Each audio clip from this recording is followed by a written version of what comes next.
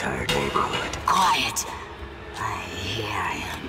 After the completion of Resident Evil 5, the series creators made it clear that they wanted to take Resident Evil into new territory going forward. Developers have stated this countless times, but it's apparent Capcom's ready to make good on the promise after catching a glimpse of Resident Evil Operation Raccoon City. The game sheds its sluggish, sometimes restrictive tank controls for a faster-paced setup where you can run and gun. Set during the events of Resident Evil 2 and 3, you'll control members of the Umbrella Security Service in an effort to cover up the T-Virus outbreak. It's a squad-based shooter where you're fighting for your life against hordes of zombies, opposing survivors such as Leon Kennedy and Claire Redfield, and even the US military's own special ops.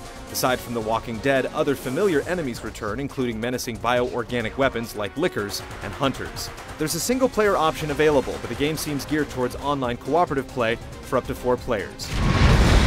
You'll be able to select from one of 6 different characters, each with their unique skills and weapons.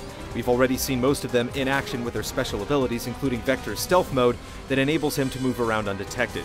In addition to your loadout, you can pick up items like herbs and grenades, much like in previous Resident Evil games.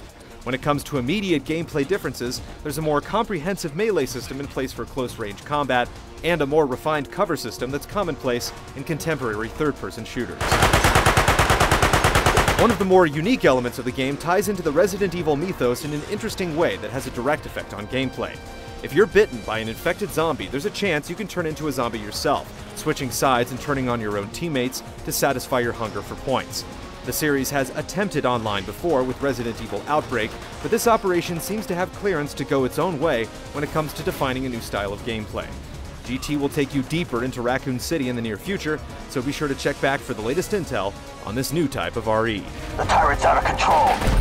Eat this, you freak!